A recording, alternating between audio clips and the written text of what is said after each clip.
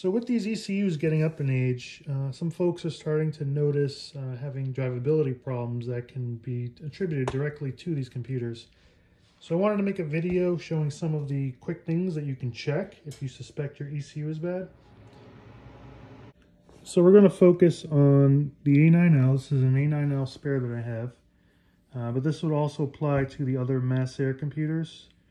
There's other codes, A9P, I believe A9T. This might apply to the 8LD, I believe it is, which was a 1988 mass air computer. Really quick, you can tell if you have a mass air computer by this code up here. EEC4, SFI, sequential fuel injection, MA, mass air. If this was a speed density ECU, it would say SD. If this was a batch fire ECU, this would say EFI. But this is a sequential fuel injection, mass air, A9L, as we all know. But there's basically a few things that can go wrong with these. So we're going to just do a couple checks. We're going to look at the 5-volt reference voltage that this ECU outputs that runs a lot of sensors. We'll also take a look at the pin 46 trace that tends to burn up. We'll take a look at some of the capacitors. So I have opened this computer up and taken a peek before making this video. I do have 2 bad capacitors. And then I will kind of explore where the transistor is located that runs the fuel pump.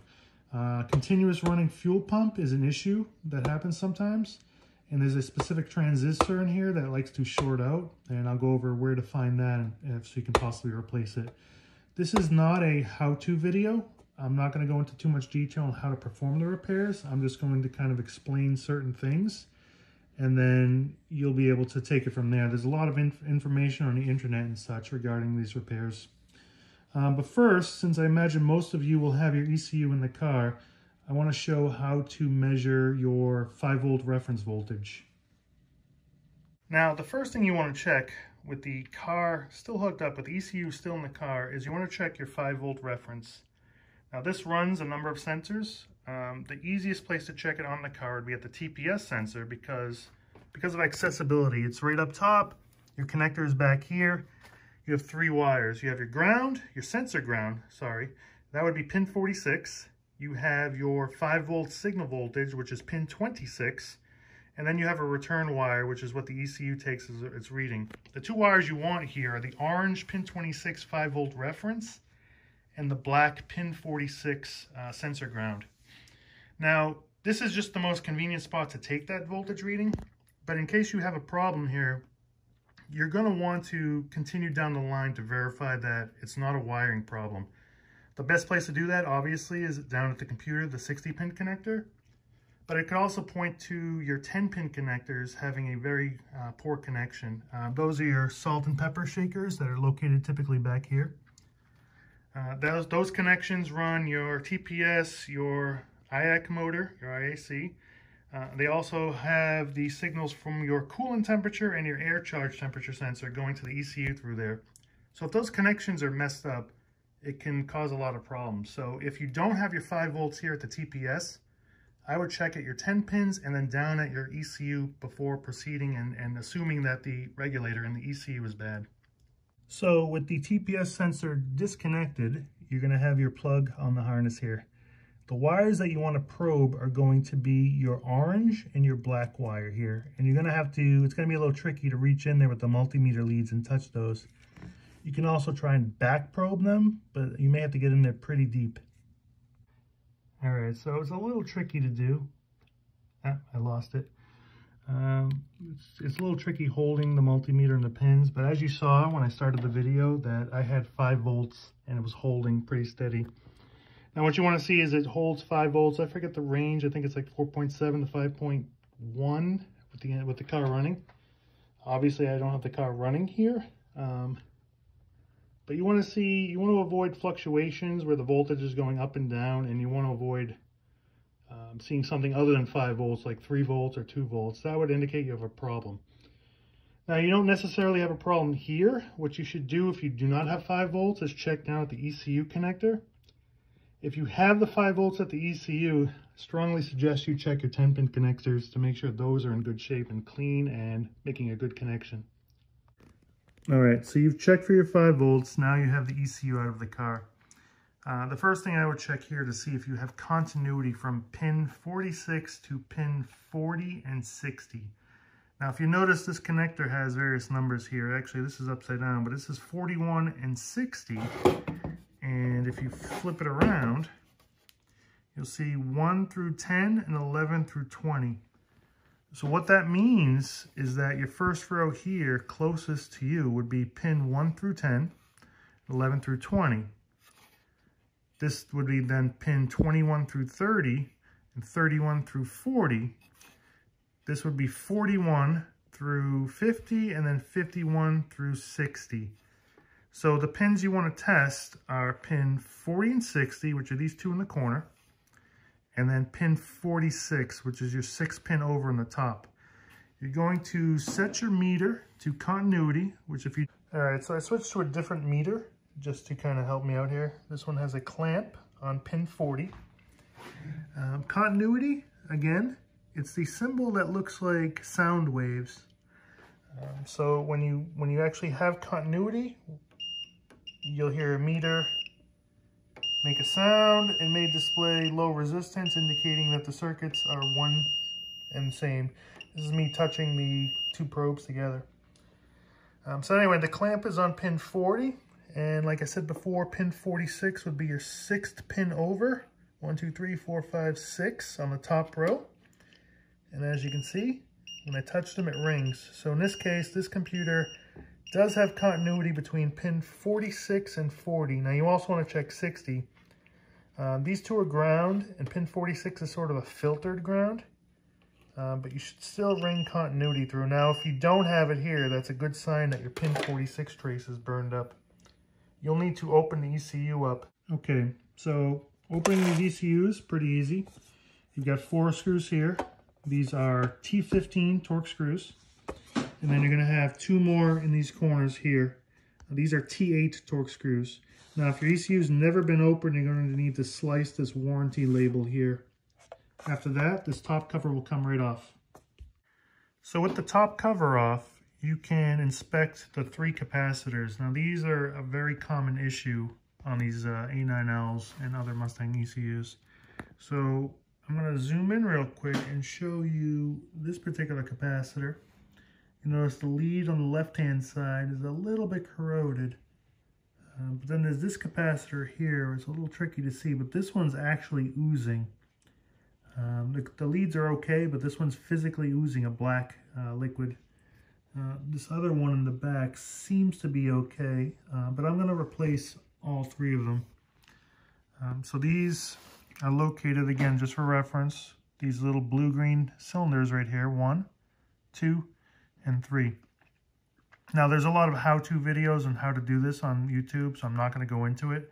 But basically, if you've made it this far and you're comfortable with component level work, you're going to flip the board over, desolder these, replace them with similar capacitors, and just solder them in. It's a pretty simple repair. Okay, so once you've inspected your capacitors, you're going to unscrew the board from the back plate and flip it over. To do that requires removing 1, 2, 3, 4, 5, 6 screws. And then if you were to flip the unit over, there's an additional 4 screws here. These are all T15 screws, Torx style screws. Once you've done that, you can actually lift the ECU out of the plate and flip it over and kind of use it as a way to hold it again by inserting it. It'll actually support it. But that'll give you a clear view of the bottom of this. And I'm going to go over how to locate your pin 46 trace. So once you have your ECU board flipped over like so, you can locate your pin 46 trace by coming in and looking for this group of 3 surface mount resistors. You can also count 6 pins over on the top from your 60 pin connector. So this would be pin 41, 42, 43, 44, 45, and 46. Now pin 46, the trace is this particular trace right here that runs up and connects to this solder point here. So you're running from your actual 60 pin connector here up to this solder point here. This solder point here is a resistor on the back side. It goes from here to here, and And then the trace actually continues down this way, down to another resistor here and a point there. But where it tends to burn up is right in this area here. You'll notice that this one is a nice green color. When it burns, it tends to be a nice black, dark color that's pretty noticeable. Now the repair here, if this were to be burned, is to solder a jumper from this point here to this point here. That's how you would perform a repair of your pin 46 trace. All right, so back with the ECU flipped over the correct way in the case, I'm going to go over some of these components that I've identified here. Specifically the transistors. There are 15 of them, and they each do different functions here. So you'll notice on each side there's a large heatsink with a bank of 5 transistors on each side. 5 here, 5 there. They do normally have these particular spring clamps here. These clamps clip over the end and help hold it against that. I've removed it on some of them just to identify these transistors.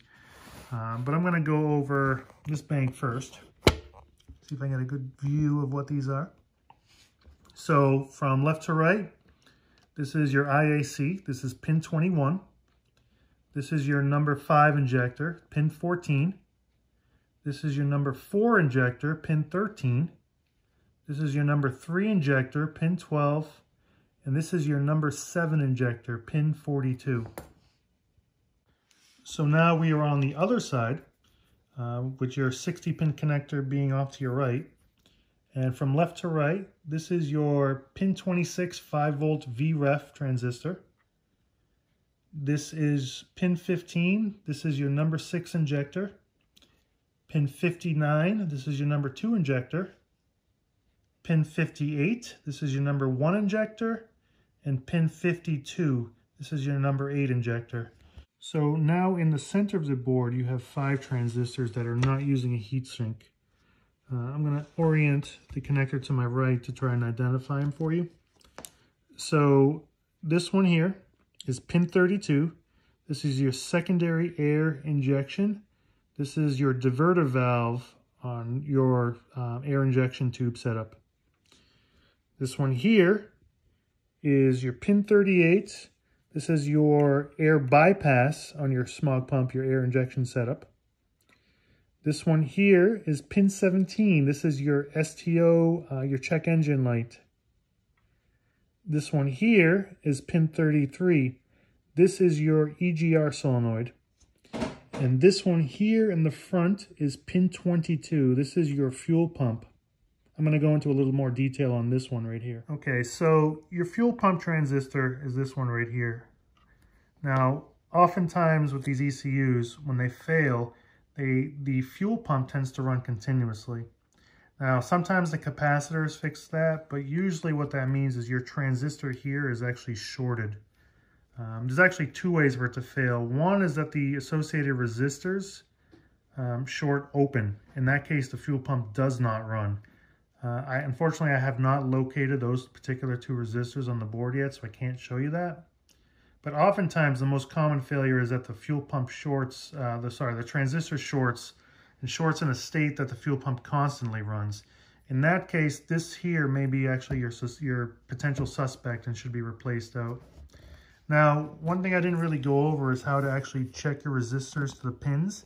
I called out the pins, and the way that I checked them was to take my multimeter and touch the center pin of the 3 on the transistors to the associated pin on the 60-pin connector. That's how I was confirming that the transistors operated a particular circuit. All right, so in closing, I hope that some of these little checks that I've shown in this video do help you out in determining if your ECU has failed. Some of you may also be able to perform your repairs based on what I've shown. Now, the capacitors is a pretty common repair. There's plenty of videos out there on how to do that, so I'm not going to go into too much detail. This particular A9L, the only fault that it seems to have is the 2 capacitors are bad. So I'm going to replace those, and then that's going to be it for this ECU. I'm going to seal it back up and put it back on my shelf as a spare. Now, one fault that I do want to see if I can try to repair is the constantly running fuel pump. And again, I suspect that to be this transistor here. Unfortunately, getting your hands on broken A9Ls is tricky these days. as repaired ones seem to sell for pretty good money. So unless I can get my hands on an ECU with that exact failure, I don't think I'm going to be able to perform a repair and put a video together for that. But we'll see what I can do. There's a company on eBay, I'm sure most of you watching this are aware of it, ECU Exchange, that will repair your ECU for a fee. Many folks have used them with good success, so recommend them if you need your ECU repaired.